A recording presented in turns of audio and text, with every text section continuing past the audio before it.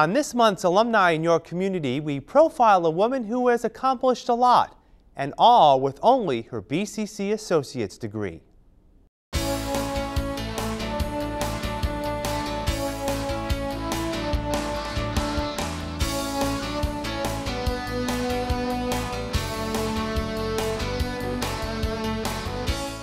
Hi, I'm Diane Nichols, BCC graduate, class of 1980. I first heard about BCC just with my guidance counselors at New Bedford High School. Since I wasn't really sure where my career path was leading me, they advised me that this was a good place to start. That, you know, if you're not sure which path you want to take, then this is a good place to start to really get the basics going on, and then you'll just kind of figure things out as you go along.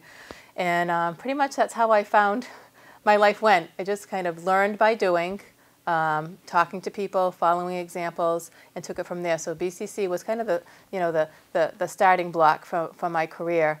I started off in just business administration, and then I kind of took off to the administrative assistant side of things, and that's what I graduated in. So if you look back, you can see that I was about 3 years in what's a 2-year college, but I kind of was back and forth what I was doing as far as my majors go. So I ended up with the administrative assistant degree. I didn't move on degree-wise, but I did take a lot of classes at UMass Dartmouth.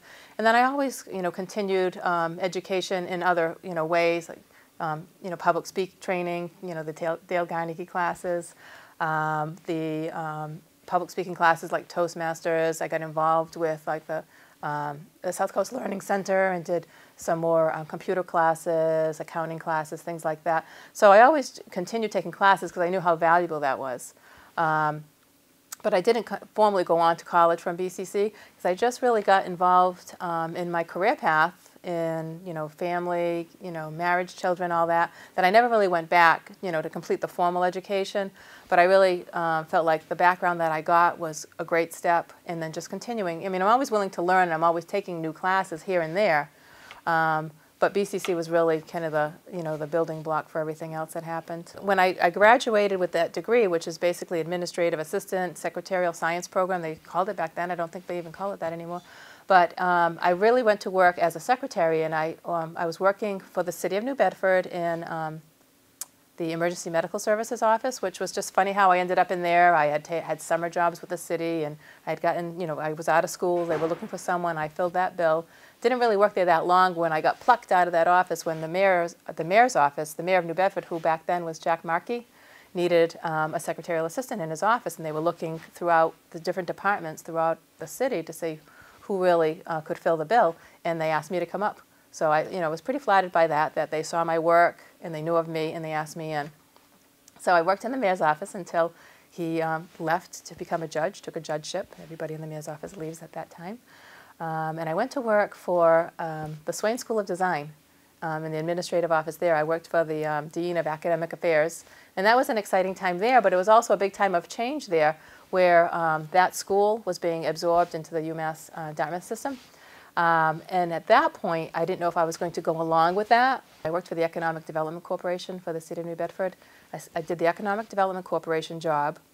They had me coming in as a secretary, and then I was kind of promoted, if you want to think of it that way, into being the trade show manager, is that I was the person in the office for a couple of years doing just the office end of trade shows, which they would go out and do these international commercial fishery shows. They had salesmen that would travel, across the country to promote our fishing port. And I was doing the secretarial side of it. And then when this particular gentleman left, moved on to another job, my boss said, well, you know more about that show than anybody else in the office right now. Why don't you take it over? And so I said, okay, I would do that. And I started traveling and doing sales. And I kind of was no longer a secretary or an administrative assistant. I was a manager. So when I go back to when I actually got the job at the Chamber of Commerce, they were looking for administrative support and marketing trade show support. So I kind of got into that role again, and I started doing more of the trade show than the administrative support end of it. And I don't know, that just built to the things that we did at the Chamber over the years, the home shows, the business expos, all these little tabletop expos, all that kind of thing. So somewhere in the mix of all that was a time that I got married and had my family, and because of having children, I really didn't want to do the traveling part of it anymore. the chamber job was a stay-at-home kind of doing all local kind of events, which I preferred. And I actually did that for 20 years. So it was pretty much a long career at the Chamber of Commerce. I really, truly am a community person. That's how I found myself. Kind of where I fit in best was that I'd like to be out there in the community. So I want to work in the nonprofit sector. I want to be out there in the community, just helping people, helping organizations. And I really have found my way around. I mean, I really feel good about that.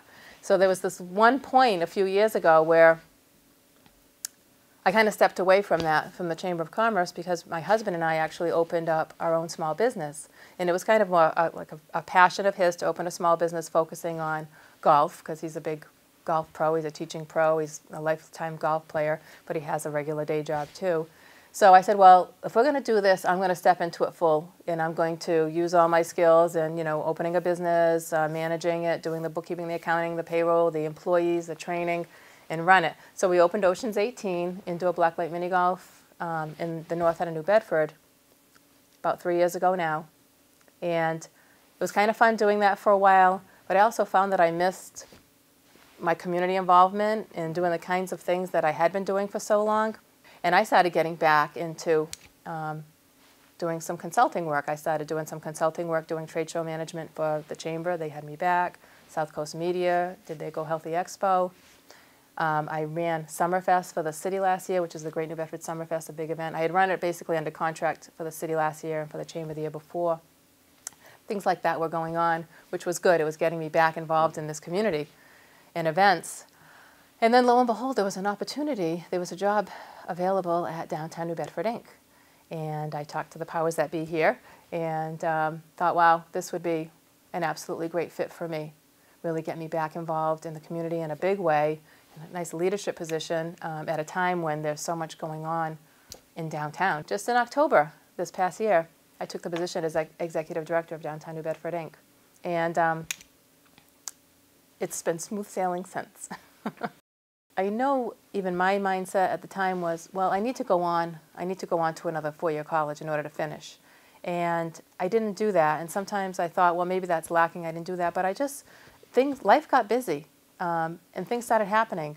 And I felt like, boy, if I had not done BCC, how differently things would have turned out, or how differently things would have been. When I think of BCC, I think, yep, thank God I did that.